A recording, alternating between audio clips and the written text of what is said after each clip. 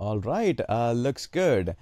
Hey there, everyone. Welcome to the YouTube channel and welcome to finally a podcast that I really wanted to do. This is not just one of a podcast. Consider this as a podcast series. I'll probably put this into a separate playlist as well.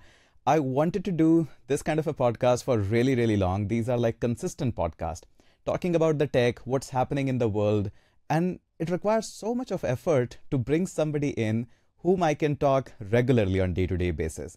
First of all, you need to be good friends, and that's the number one requirement. And then somebody who live and breathe tech just like me.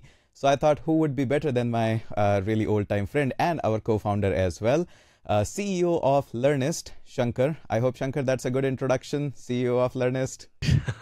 Thank you. Yes, I it never is. felt you as like CEO, you more of a like a product manager of the Learnist, but hey, you are CEO officially. Yes, so majorly the work we do is on the product only because we are only tech platform. We don't do content or anything. So majority of our time is covered with tech only. Yeah, So yeah. but it's really tough to actually bring Shankar on a podcast and especially on a regular one. Uh, Freeing up his calendar, I literally went into his laptop and freed up his calendar for Tuesday. That every Tuesday we are recording this. It goes live whenever it goes, but hey, recording days is Tuesday. So Shankar, how does it feel to be on the camera? Yeah, from Monday only I will be thinking about today podcast is there, tomorrow podcast is there. So I'll be prepping it up. So it feels good. So thank you for the setup also. So Yeah, I actually literally flied to the Bangalore to yes. buy the camera, to buy the lights, had it all set up. But yeah, man, it's really worth the effort. And why I really wanted to do this is, first of all, a lot of students want to learn about the tech, not just about writing the code and stuff that I do already. But there's so much behind the scene of building a product, taking down the challenges, and somebody people want to just hear about what are the tech challenges you're facing, what the challenges comes at the scale. I want to know all about it. So I think people who are above SD1, SD2, they will absolutely love this talk. Because those who don't know, Shankar is the tech guy. You really want to hang around with him. You will absolutely enjoy his company once he start geeking out.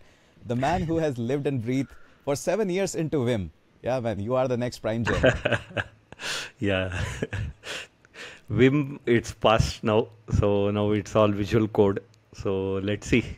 But man, come on, if you get camera friendly and the podcast friendly, you could be the next Prime Gen. You could beat me in the subscriber base, man. No, Hitesh, yours means the way you present, the way you talk, it's totally different. Means you appeal to the student very well. We are in office, we talk to, our colleagues. So it's totally different.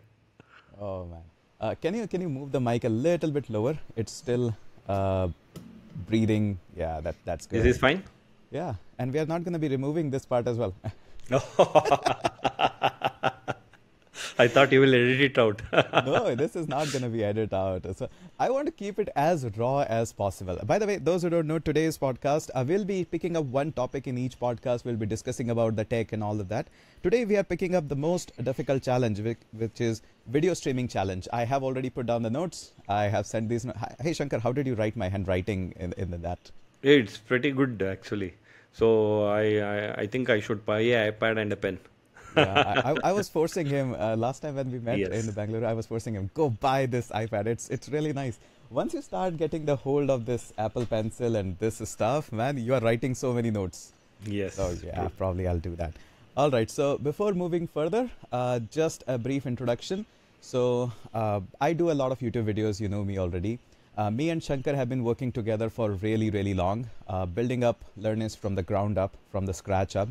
A pretty good product that we have built. Really proud of it. It took almost 8 years to build it. It's a very standard product, very stable product, and it's a tech-only product. So when you hear about the edtech, the tech side, yes, that's where we are. And if you haven't checked out Learnist, go ahead, check it out. It's a pretty nice platform. It's a one-time like payment fees only. We don't take the commissions and all of that. If you want to go like, hey, we want to just charge it, subscription basis, that's it. You take all of your money. We just allow you to inject your own Razorpay keys, cash-free keys, whatever the keys. The money comes directly to you. So this is what Learnist does and a whole lot of other things. today we are starting with the most difficult challenge that we have taken down, videos. So Shankar, what is a video? So typically video, there will be three challenges.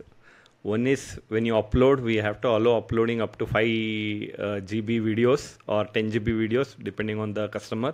Second is transcoding the video, means converting the video format which majority of the device can access or play through, because in India we have so many device variety from Android, from Chinese phones to Apple iPhones, so many things we have to play.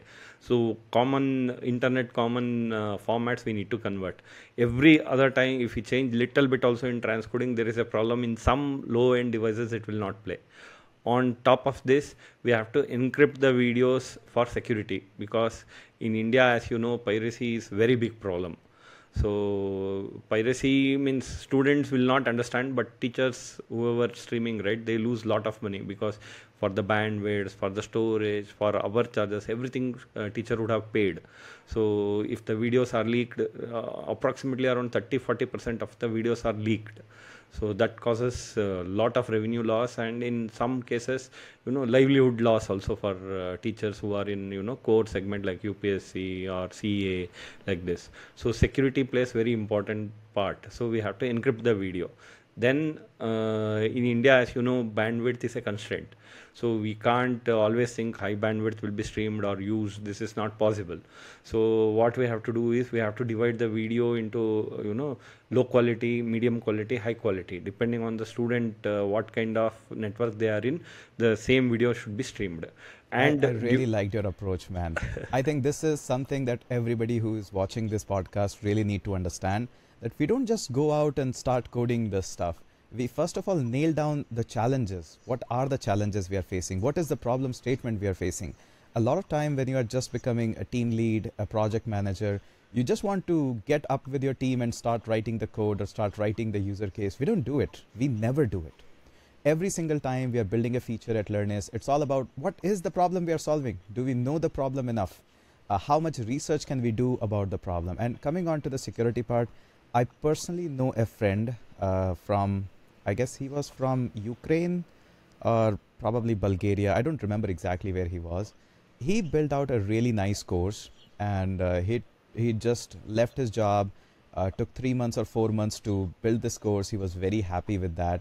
And somehow his video got leaked, and his sale got good for initial 1 month, but after that it was such a drop in the sale. And man, I really felt really sad for him that he has to close down his shop. So imagine you have burned all of your savings for the 3 months. You took really hard in building a course. It was such a nice course. Experienced folk, worked hard really, but he has to close down his shop, again go back into finding a job. He was a jobless for 3 months after that. I helped him out in some of the references, but man, piracy can really hit you really hard in the pocket, and student doesn't feel it that way, but just a small piracy incident, he was very devastated with that, almost in the depression, anxiety mode that, hey, I wanted to teach, man. I wanted to do this for my living, but since I'm not making money with it, oh man, I have to go back. And then it's not easy to get back into the zone that, okay, I'll code again. He felt really heartbreak. And I wish I could help him a long back. It's a long back story, around like 6-7 years ago or something. Man, I wish I could have helped him that time, but I felt really bad. So again, video security is the issue. But coming back, Shankar, my question was, what is a video? Not the challenges. Come on, man. Video, the box of the video. A lot of people don't understand what does a video mean. When I say MP4 video, a lot of people say, hey, it's a file. But for you and me, we don't consider it as a file. It's a box. So your thoughts on that? So MP4, all these are container formats. So how the video is placed inside, video streams are placed inside a file. So this container format can be MP4 or MP3 for audio. So these things will be a container format. Inside that, the videos will be encoded. That will be H.264. The common standard is H.264. So the video will be. If you look at this, consider this as a big box, and inside the box there is H.264. That's your frames, all the frames. Yes. Along with that, and Yeah, picture frames. Along with that, there is an audio as well. Yeah. So it's the job of MP4 container to actually pick up the frame and pick up the exact video segment to match it up. And on Yes. top of that, you can also have your SRT files and everything. Those are also framed files. So if you look at the open up any SRT, there is a timestamp and there is a text. So all of this needs to be properly aligned. And it's the job of your video player to actually Yes. sync them all up. So whether it's a VLC player, if you have used that, or QuickTime player, it's their job to bring that container, Yes. match up that information, sync it up. It's like database syncing, almost like that. Yes. And once these are software, good softwares, but once you move online, oh man, you have to design your own players. We'll come back onto this Yeah. one. So this is your brief idea about what is a video. Anything am I missing, Shankar? So the pictures for space saving, there will be iframe and p frames. So picture moved right in I forgot the number, 20 frames per second or some number is there. It will look like a video moving. So if you 23 put frames is usually there, what you see in 24 the FPS, cinema. yes. What we shoot is 30 frames, and when you see those realistic videos, those are 60 frames per second. Yeah. If you want to make it slow motion or something, then the frame rate goes high, 120, 240. That's usually the idea. Yes. So this FPS frames, then we have to optimize. Means if you put, like 60 frames, if you put, the video will be very bulky. So what they do is they do the diff. These are all handled in the hardware, not in software. So they do the diff, and when at the milestone when the video changes, there will be I or P frame. So after that, again the diff from the this frame to next frame, they will take the diff. So this way the videos are encoded. So we will not notice that, but in the background it will be encoded like this. So this encoding process, to do that, everybody relies on open source. So it's FFmpeg. So here is where the OGs, the people who are Yes. actually writing the softwares, we are not Yes. writing softwares. Compared to them, nobody is writing the software. Yes. Those are the OGs of writing software. If you just look at their source code, those guys are handling C and even assembly at some places. Oh man, those guys are really OGs. Yes, we are all application engineers. Those are real engineering jobs, what they do there. We just apply, take it here, apply to our use case. What we have done is, over MPEG, we know our videos. It will be majorly teacher teaching. It's not a movie file. It's not a, lot of scenery is coming. Somebody is writing board or talking. There is not lot of movement. This optimization we have added over FFmpeg. Actually, That's our proprietary stuff. Yes. So proprietary stuff, our proprietary stuff, some open source, over FFmpeg. This is what we have done. So there is a paper by Netflix. They have title-based optimization. So there, title-based means a movie, which is a slow movie where there is no action, or very simple things are there, like drama movies. We'll come back onto the Netflix. They do a lot of stuff.